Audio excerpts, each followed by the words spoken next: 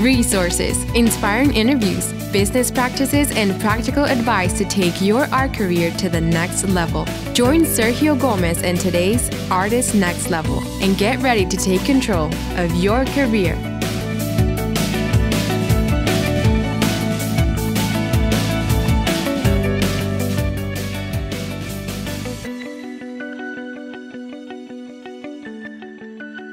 Hello, my Next Level friends. Welcome to a new episode of the Art Next Level podcast. I'm very happy to share with you an interview with artist Fred Moss. We're going to talk about his latest residency project. And before I do that, I want to tell you about another podcast that I have that is pretty active. I don't know if you know about it. I don't know if you're already downloading it, but it's the Breakfast with Sergio podcast, which you also can find in iTunes, in Google Play, Podcaster, Anchor FM, and many others. Breakfast with Sergio is a show that I do. Actually, it's a live show that I do Monday, Wednesday, and Friday right from my dinner table. And while I have my breakfast, I share with you about 10 minutes of inspiration, of ideas, of things that can help grow your art career. So check it out. Insightful stories, insightful information for your art career. It's called Breakfast with Sergio. Just Google Breakfast with Sergio and you can find all the episodes also in YouTube if you rather want to watch them on video. So I hope you join me again next time on Breakfast with Sergio. Born and raised in the Chicago area, Fred Moss was drawing and sketching the world around him from a young age. He grew up visiting the Chicago Art Institute, often admiring the outstanding impressionistic and classical painting collections. He attended the College of Creative Studies after receiving a partial school grant and earned a bachelor's degree. After graduation, he studied with renowned painter Romel De La Torre. He helped him convey on canvas his thoughts and feelings. He also studied at the Florence Academy of Art in his grandparents' native country of Italy, and has participated in many other galleries such as the Art and Art Studio, the Hinsdale Center for the Arts, Beverly Art Center, Karen Solem's Gallery, Hinsdale Gallery, Arlington Heights Historical Museums, Elmhurst Art Guild, and many, many more. And I am super happy to have in the show today, Fred Moss. Hi, Fred. How are you doing today? Hi, I'm doing good. Thanks for having me on. Of course, welcome to the Art Next Level podcast. I'm very excited that you decided to join us today. We're going to have a wonderful conversation, and I'm really looking forward to this. So, are you ready to take us to the next level? Yes, I am. Awesome. All right, Fred.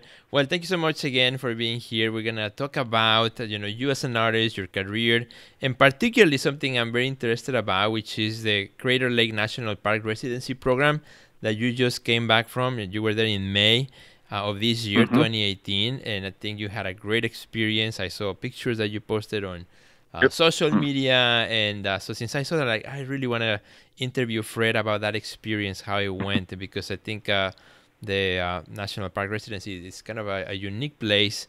It's a great opportunity for artists, and I think you can bring some good stories and maybe encourage some of our friends listening here to consider also applying for residencies of this type. So I think that's going to be awesome. Great. So, Fred, now, before we kind of get started with some of your story, where are you located at? Are you in the city of Chicago, or what state are you in? I'm just outside of Chicago. I'm in Illinois. Okay. I'm just outside of the city of Chicago. I live in the west suburbs. Okay. So I'm very close to Chicago.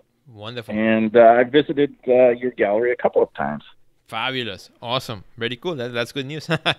And Fred, you're also very familiar with our Art Next Level program. You're a member of the program too, and so we can chat a little bit about that. So let me start a little bit with your backstory, right? I know kind of what you've been doing recently, but I don't know much about you, as how where you grew up, how you became an artist. If you can tell us briefly, a little bit of your backstory. Sure. Well, I grew up in the Chicagoland area, and one thing that was influential for me was the Chicago Art Institute.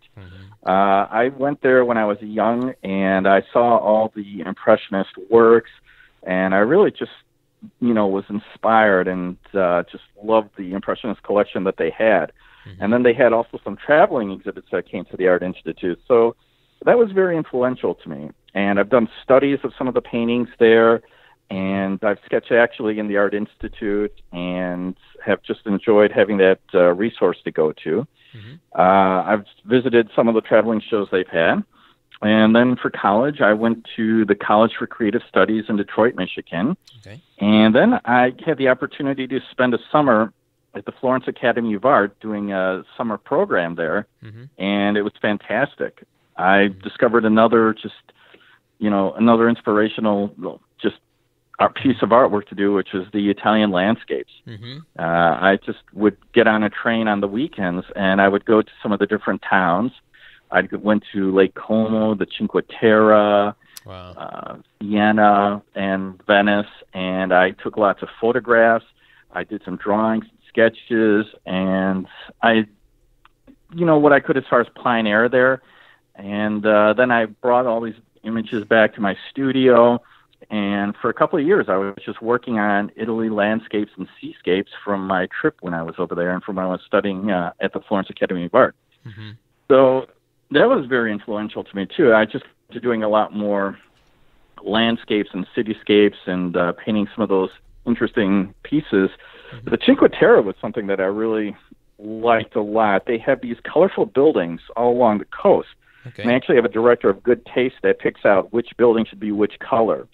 So really? their color, it's great. I mean, it makes a great painting subject matter. Yeah. They just all blend together so well and are interesting. Mm-hmm. And I did a couple of paintings for the Cinque Terre. I hiked up trails looking for some good views and found some. Mm-hmm. I picked up a few from watching Rick Steves' travel guides. Okay. And followed some of those and got some great photos and great sketches of Italy. And I got some good direction, too, at the Florence Academy of Art. They had a very good program. It was rooted in just the traditions that they have of drawing and painting there. Okay. And they also will go to the museums there. We went and we would study some of the works by Michelangelo and Leonardo, and they talk about them.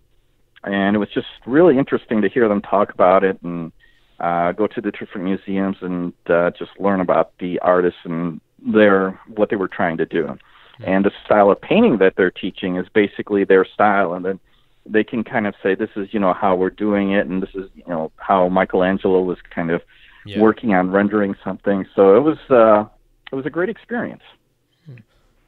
It sounds very cool. It sounds very awesome. So then you came back to then you came back here to Chicago area after that, and you continue working mm-hmm. here in the area. Yeah, I've done some different exhibits. Mm-hmm. I also participated in some different public artworks.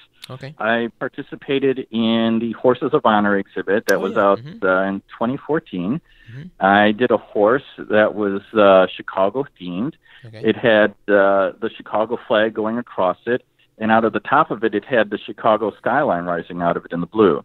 Okay. And it was just, an honor to be a part of that project. Yeah. And it was just on Michigan Avenue. And after that, I worked on another project. It was the Canine Project. Oh, yeah, I see. And that was the dogs that they had out last year. I did the Black Hawk themed one. Okay. So I did a Black Hawk logo on the back of the canine. Mm-hmm. And I also got the signatures of the Chicago Blackhawks. Oh, okay. And they were very gracious to help out, and it was great. Mm-hmm. I got about 15 signatures. Wow. And they put them all on the top of the head. Mm-hmm. And this dog, then, they didn't put it out on the street. They put it in the Chicago Athletic Association. Okay. And kept it in that building. And my sponsor bought it before it went up for sale. So nice. He was a fan of the Blackhawks, and it was just, a great piece to work on. And it was, fun to work on. Exactly. So, and it was also a good project because it helps out the community quite a bit. Mm-hmm. The proceeds for it went to for Paw Chicago and also for the Chicago Police Memorial Foundation, mm-hmm. which helps the family of fallen police officers. I see. Both the Horses of Honor and the Canine Project are both related to that. Awesome. So how do you describe your work right now? What's in your studio? What's happening right now? I would describe my work as impressionistic landscape paintings of different landscapes, cityscapes, seascapes, Right now, I'm working on a series of national park paintings. I've been to about 14 national parks over the last couple of summers. Enjoyed my time in all of them. And yeah, they're just wonderful places to go. If you can, I highly recommend it. Right now, I'm just starting to work on a painting of Crater Lake. I've worked on some other paintings of the national parks. I've done some of Yellowstone. I've got one of Yellowstone where there's bison in it, and there's one where there's a couple of bison. And when I was at Yellowstone, I was just photographing as many bison as I could. But right now, I've just started to work on a painting of Crater Lake. It's got some snow on the rim, because there's still snow in June, actually, at Crater Lake. But I'm working on an impressionistic painting of Crater Lake. You can see the lake and the rim at the end. The focal point will be the snow and the nice ridge they have off in the distance. So that's what I'm working on right now, and I'm working on a series of national park paintings. I've got a couple done. I've got, like I said, Yellowstone, and I've got one of Glacier National Park, nice landscape of that. And I've done one of Delicate Arch.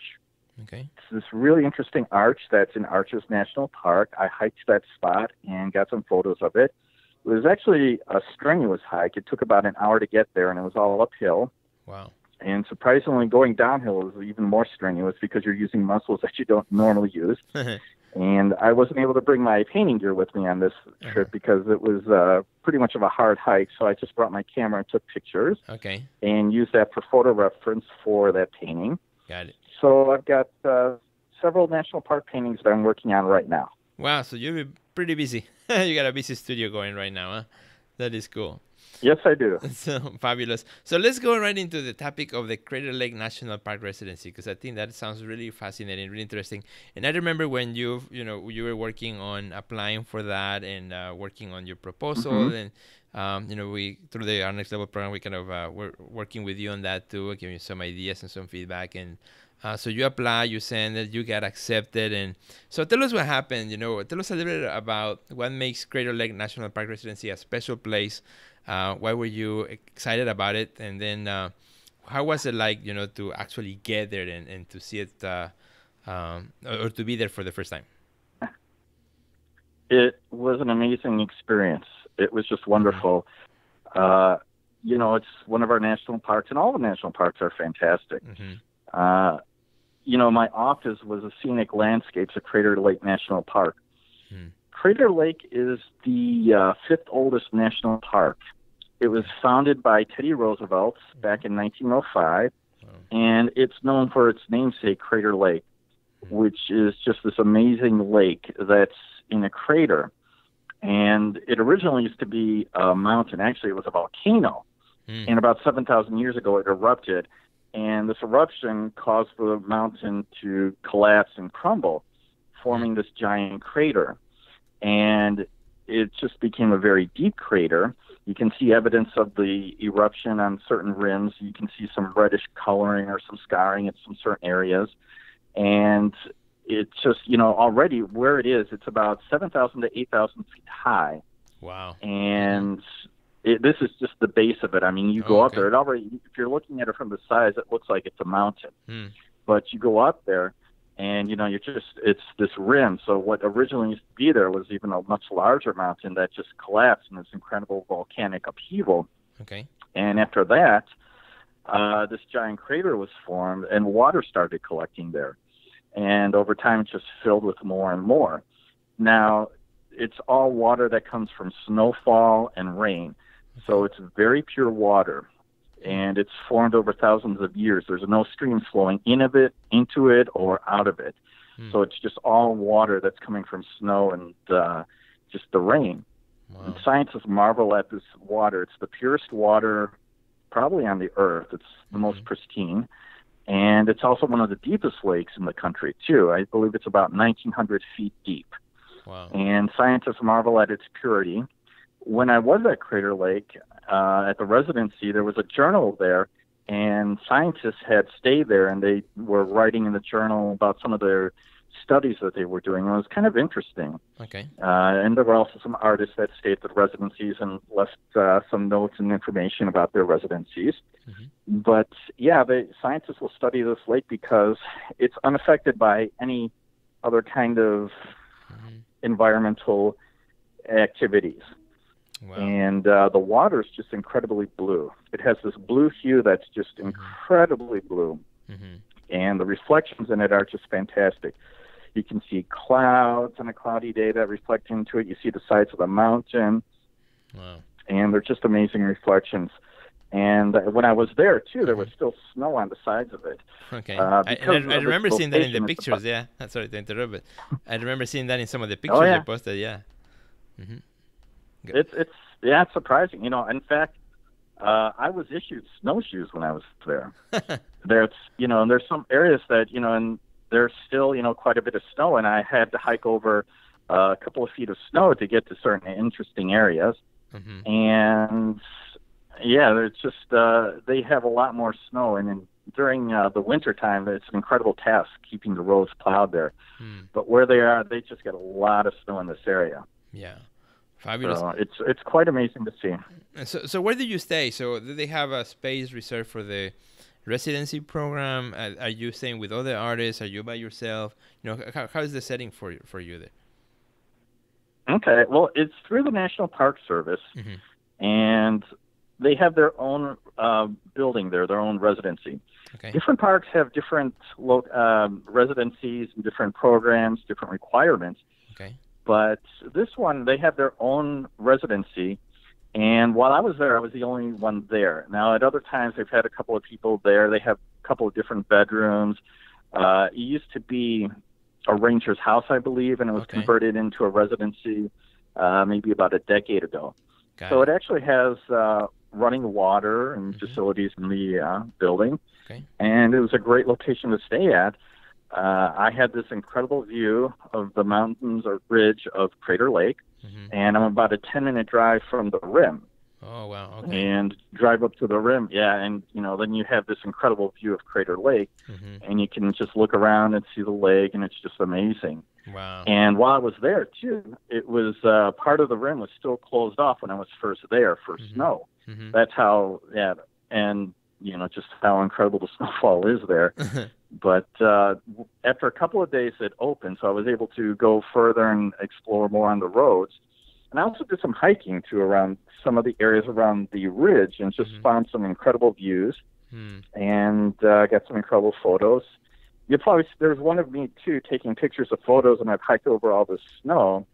And it's just odd at that time, you're in all the snow, but it's somewhat warmer during the day. Okay. So during the day, it can be about 60 degrees there, and then at night it gets much cooler.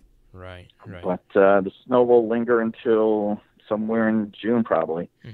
But it's just, beautiful country, beautiful scenery, and it was a great program. I'm just honored to be a part of it and just had an amazing experience. I worked on plein air paintings while I was there, and I also took a lot of photographs. My plein air gear, I have a special traveling case that I have. It's kind of a small one. And I put oil paints in it, and there's a tripod that I hook up to it, and then I can use that to paint on location. Oh, wonderful. And I primarily work with oils, so it's just great to be able to do that and then paint there. Fabulous. And have a few other things that I bring, and just, that you need for painting like that. So I did little studies. Okay. And I remember through... go ahead. Is it? I remember through I found some, go ahead. Found some great areas to photograph.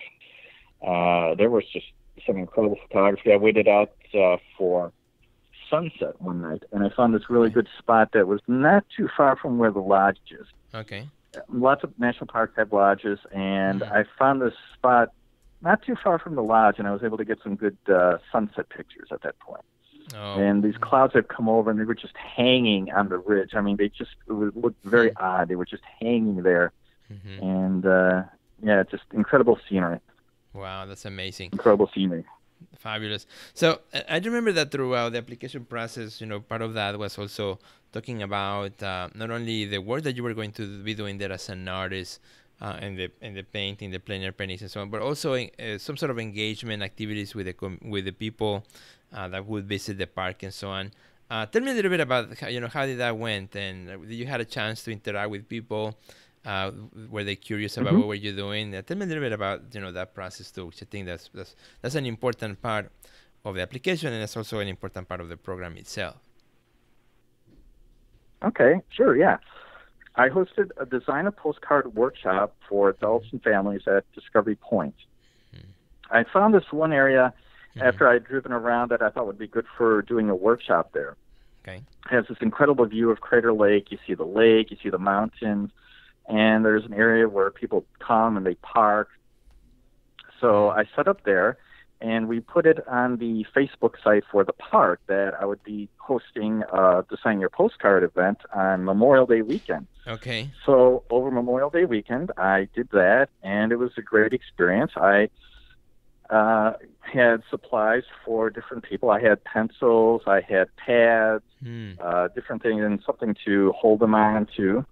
And lots of people, started to do it. And then even, when some of the other people were just coming along and seeing what was going on, some other people were interested and just asked about it and started drawing too. So I would just give a little bit of instruction, or try to, just about landscape painting or drawing. And people had a good time, and they enjoyed it, and they were very happy.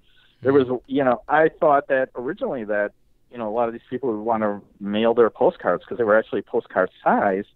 And, they had the area in there where they could, put a stamp on it and mail it. But actually, a lot of them decided that they wanted to keep the pieces of art for themselves. And one family that was there, they all got involved and did it. And they decided that they were going to keep it and get it all framed, the three of their drawings together. Oh, nice. So it was kind of, it was rewarding to hear that. And they really enjoyed it. And we talked about national parks, too, while I was there. We talked about the different ones we've been to. And he was... there was this one gentleman that was suggesting I should go to the North Rim of Grand Canyon because I'd really like it there. And I was talking about some of the other parks that I was at. And it was a good experience. And some other people, enjoyed it and found it was a good outlet and enjoyed drawing and painting there. So that's one of the things I did to engage the public. I also, when I set up my plein air setup too, I would talk to some of the other people and I would tell them I was a visiting artist. And there were some people that actually took pictures of me and emailed me back with the pictures. Oh, really? They actually sent it to you? That's awesome. That is pretty cool. Yeah. And I think that also, makes the experience not only for you as the artist, but also as the visitor of the park make more memorable, right? I mean, they might not expect to see in the national park, an artist working there, right? But then this kind of unexpected encounter then makes it more approachable because you are there and there's no gallery, there's no museum, right? It's just you there as a working artist doing what you love, doing your thing, and they coming in and kind of engaging in that conversation, which that's what I love also this type of setting because it kind of removes the barrier that sometimes people have of walking into a gallery, walking into a museum, and feeling that they gotta know something, right, about the art. Otherwise, they feel like, I don't know, I don't belong here. But when they can approach the artist in a place that they don't expect, then kind of like the level, the playing field is leveled, right, for everybody. And I think that's such a wonderful kind of thing that happened there. It was. I had some great conversations with some different people there. Conversations that I'd still like to have with some different people. They were just nice to talk to. So it was a great experience and a good time. That's fabulous.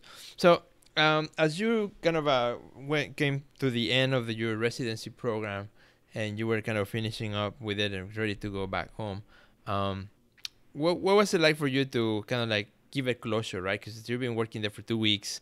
And now it's like, okay, I think it's about to end. Tell me about this, maybe the last couple of days. How did you spend those last few hours?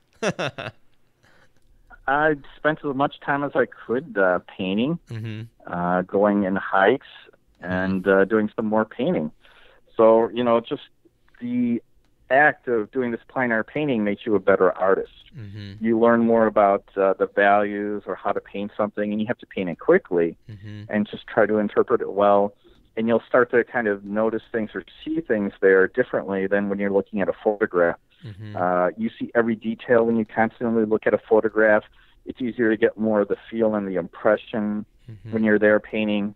But, if you set up for somewhere and you're there painting for a couple of hours, the light will change on you in a couple of hours. So there was one painting I had started where I was looking in one direction on the rim, and then the light had changed so much. So then I turned and faced the other direction because it was a very nice area. I found this nice perch on the rim, and I was just painting in this location for a while and enjoyed painting there. And it was a very good spot to paint from.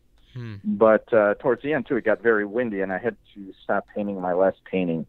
One of the things about painting outdoors is, you have to deal with some of the environment, which in that case was quite a bit of wind. I was afraid it was just going to blow over my whole easel, so I closed up and left. So, and I think I might have mentioned this before, when you're out in nature, too, there's animals.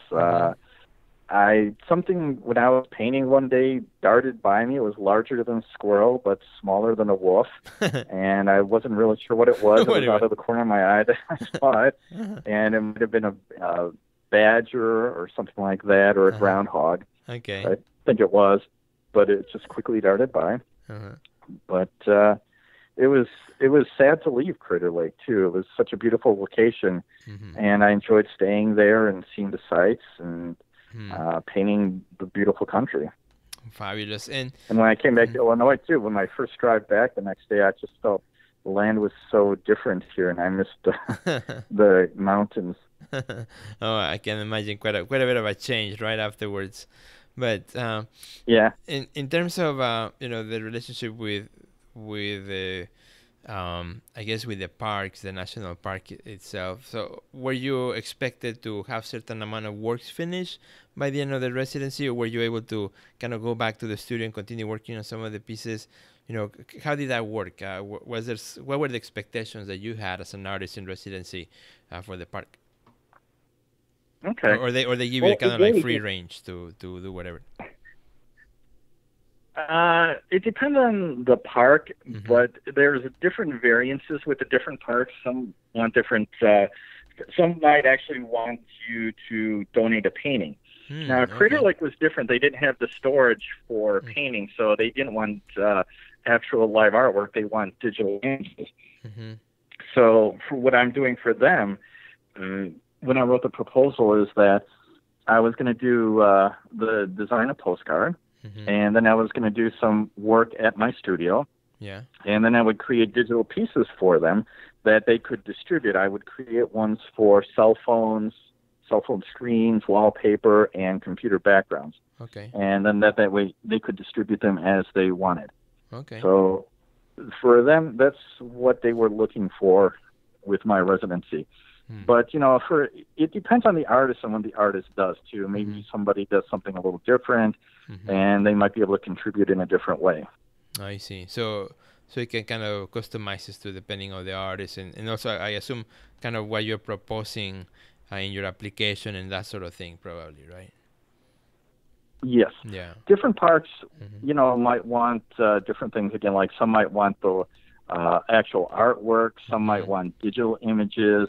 And they also have, they'll also welcome musicians and writers. Really? So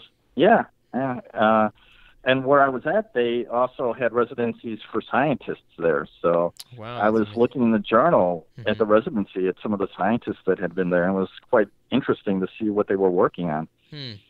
So it was quite an experience. That's amazing, and that's why I love the opportunity talking to you, because I had no idea about the national parks having this kind of programs, these kind of opportunities for artists. And so many artists who listen to this podcast, and maybe you spark some interest in some of them to start searching, start looking around for opportunities such as this, because I think they are fantastic.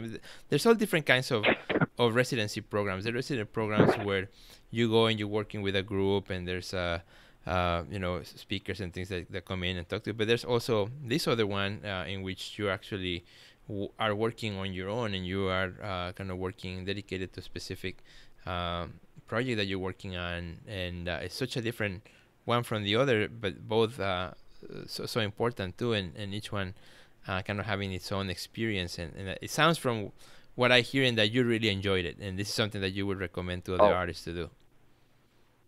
I would definitely recommend it to any artist to try. The national parks on their websites, if you do a search for them, they'll have information about artists and residencies. Okay. And the different parks have different residencies. Some will be for different amounts of time too. Some are for a short amount of time. Some are for maybe a month or over. And I recall too, there was one for Alaska where you're actually going with park rangers and hiking through the backcountry. It was at one of the more northern parks, and it's more remote, and you're not actually staying in a residency at that point.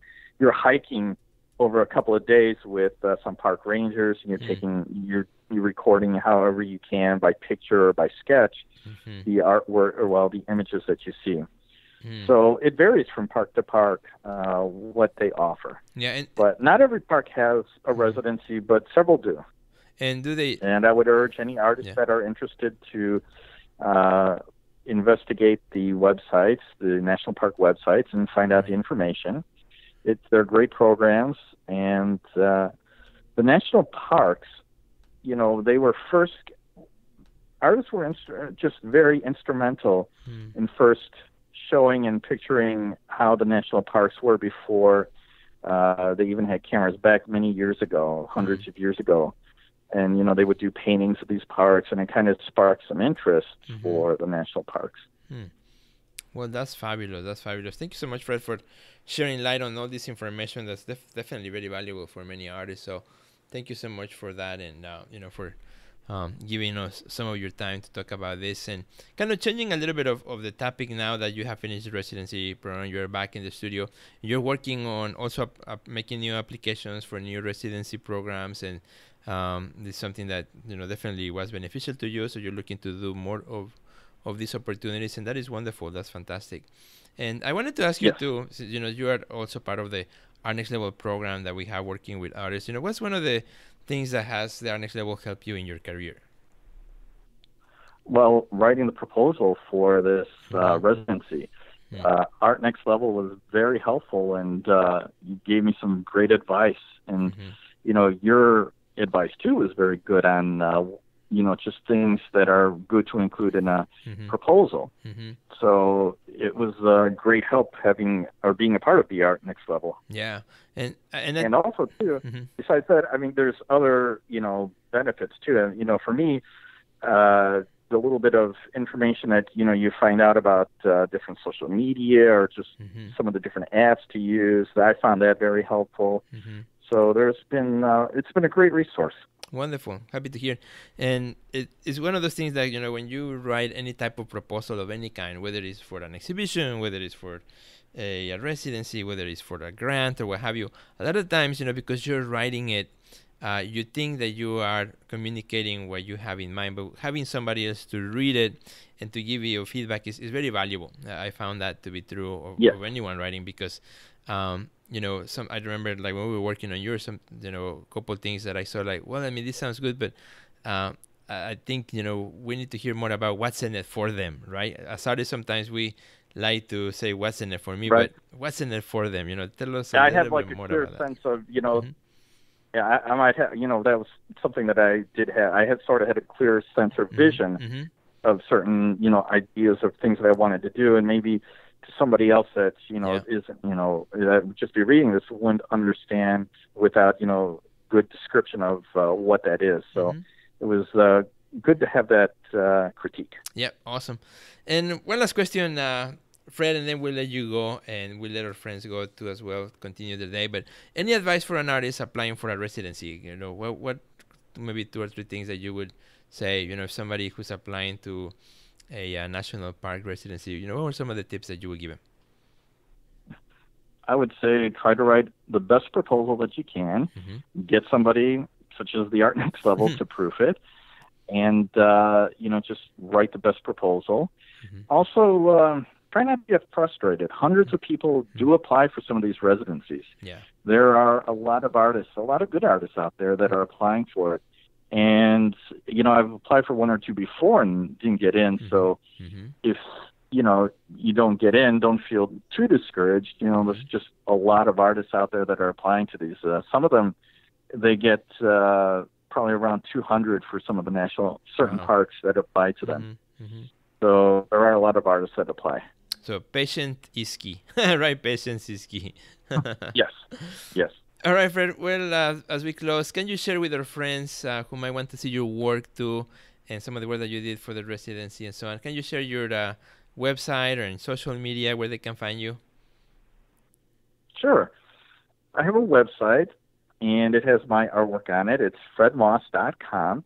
And if you go to the website, too, I have an email newsletter that you can sign up for. Awesome. And I'll be, sharing, different paintings that I'm working on. And I did one about the residency. Okay. I also have an Instagram account, Instagram.com/Fred_Moss. And I also have a Facebook professional page. It's Fred Moss Art. Okay. And at Facebook. And you spell Moss with double S, right? M-O-S-S. Correct. Awesome. M-O-S-S.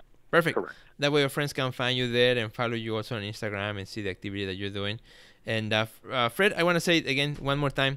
Thank you so much for your time. I really appreciated your conversation, your insight. I think this was quite a eye-opener for me in terms of I had never heard of this type of residency program with the national parks, and I think you have opened up some new insights, new opportunities, and I hope some of our friends take advantage of that. And thank you so much for sharing what you have experienced. Well, thanks for having me on. All right. Well, my friends here in the Next Level, thanks so much for being with Fred and I. Hope you enjoyed this conversation. As always, if you enjoyed it, please share it with a friend. Let's get it to as many artists as we can so they can also, experience and hear what Fred had to say about the residency program. So thanks again for listening, and I will see you at the next level.